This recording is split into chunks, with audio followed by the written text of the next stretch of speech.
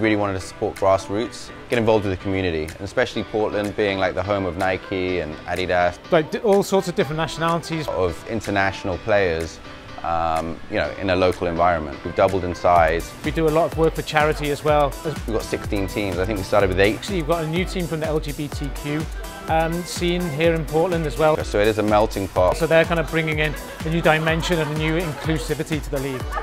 Avery Dennison partnership allowed us to really kind of like fulfill the promise we made to the players about creating custom kits.